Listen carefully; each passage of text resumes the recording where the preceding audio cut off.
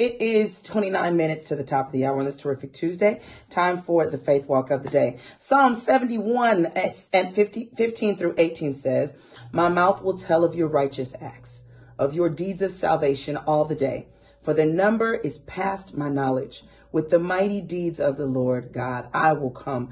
I will remind them of your righteousness, yours alone. O God, from my youth you have taught me, and I still proclaim your wondrous deeds. So even to old age and gray hairs, O God, you do not forsake me until I proclaim your might to another generation, your power to all those to come." Listen, let me tell you about the power of a testimony. It's always better than what you think when someone is telling a story.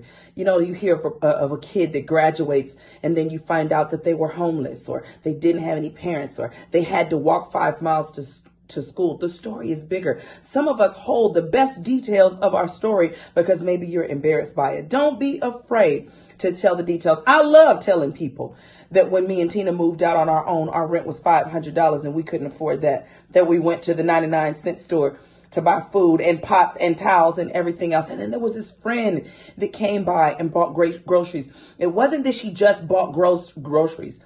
It was that I had been sitting at home with no food trying to figure out what I was going to do. And I remember that God put me on somebody else's mind and they blessed me right at the right time. When I tell that, I know somebody else that's sitting somewhere hungry, their faith is stirred. And they understand that they're not in it alone. Don't be afraid to share your testimony, not for you, but for the glory of God. The Bible says he'll take good care of us and he'll never leave us nor forsake us. That phone call that you got just at the right time, that was God. That's a testimony. Share that with somebody. You know, the fact that you got your first house, maybe it took longer than you thought, but you got the house. Tell the testimony. Tell them that nobody in your family ever owned a home before and what the struggle was and how hard it was, but then you got it. Don't leave out those good, juicy details of your testimony, you know, of you've been trying to have a baby and it took so long and people told you never would. And then you got a beautiful baby. Tell the testimony. Tell how the enemy tried to steal your joy. Tell how he tried to take you down.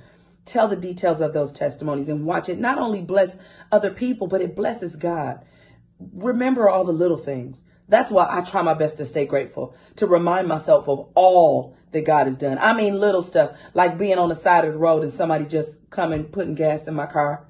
And I was sitting there going, what in the world I'm going to do? This was before cell phones. They still had call boxes on the freeway. I'm dating myself. And I was trying to figure, did I have enough change to even call? And somebody randomly stops and help. Or when Tina had an accident and her car was flipped upside down, turned the wrong way. Just so happened somebody from our church family was passing. That's details to the story that will bless somebody.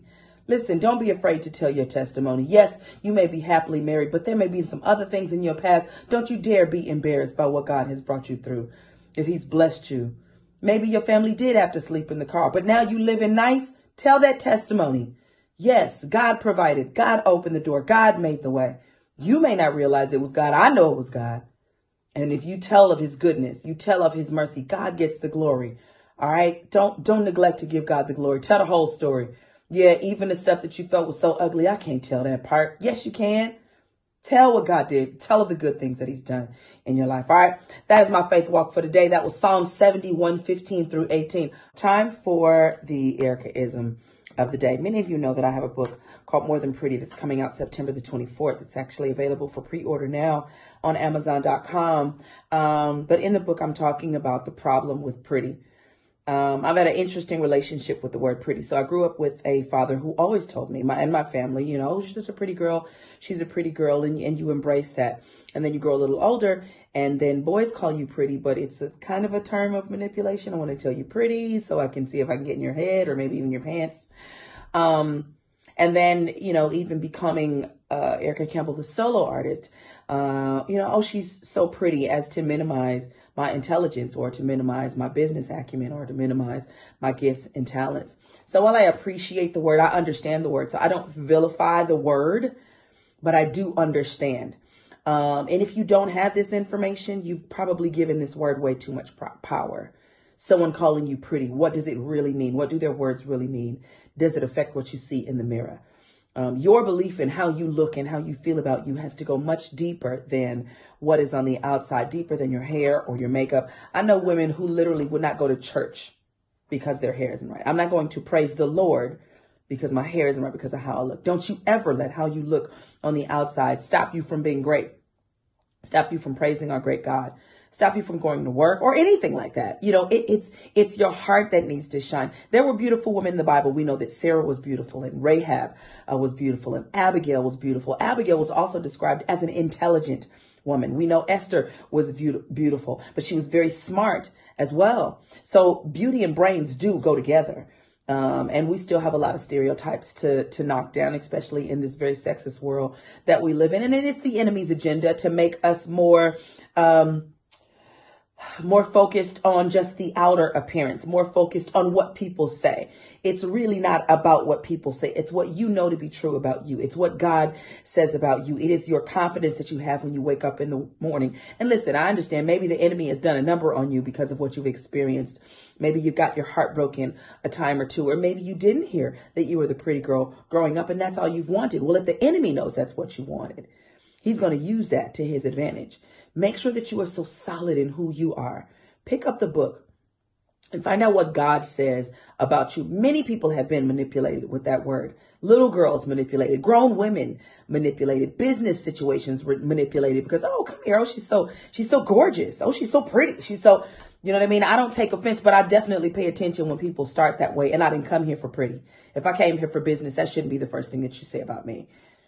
If I came here to work, that's not the first thing I want to hear. Oh, she's so pretty. I thank you and I appreciate that, but I make a mental note of the word and the tone and how it's being used. Is it for manipulation? You know, is it trying to soothe some low self-esteem that you assume that I have because I am a pretty girl? I'm pretty, but I'm also smart and I'm also anointed and I'm also called and I'm also chosen. And I know all those things about myself. So I don't allow that word to do damage to my soul, or the lack of hearing that word do damage on the soul. Let's pay attention to who we are, women, and pay attention to the tools that the enemy uses. He uses everything. He uses if you heard it growing up or if you didn't. He uses it if there was another girl that was the most beautiful at the girl at school and it's not you. And you spend your life trying to meet this standard that is unrealistic, that the enemy only put in the way to block you from your blessings, to block you from your purpose, to block you from who you are. Don't let pretty or the lack thereof stand in the way, because only you can define that. The most beautiful people have been really, really ugly. And then there are some people who are not traditionally beautiful, who have absolutely the most beautiful spirits I ever encountered in my life. Make sure you're shining from within. All right. Don't work on the outside. Don't only focus on the outside, but focus on the inside. All right. That is my Ericaism for today. Love you. And I mean it. All right, let's end with a word of prayer. Lord, we thank you and we praise you. We magnify you. We glorify you. We lift you high. We love you. We trust you. We bless you. We appreciate you, God, all that you've done for us, to us, and through us. We say yes to you, Lord. Yes to your will. Yes to your plan for our lives, Lord Jesus. We dare not reject a calling that you've placed on us out of fear, Lord Jesus. We dare not say no because we don't know how to move forward. You will give us what to do and when to do it. We thank you that the Holy Spirit will lead us and guide us. We thank you, God, for those that we will share your goodness with, God, those that will come saying, what must I do to be saved, Lord Jesus? We want people to know you more than they know us, God. So help us to be shining for you everywhere we go. In Jesus' name, I pray. I thank you, God. I thank you. I thank you. I thank you. In your name, I pray. Thank God. Amen. All right, good people. We will be back tomorrow. We'll be faith walking. Enjoy living on Get Up Mornings.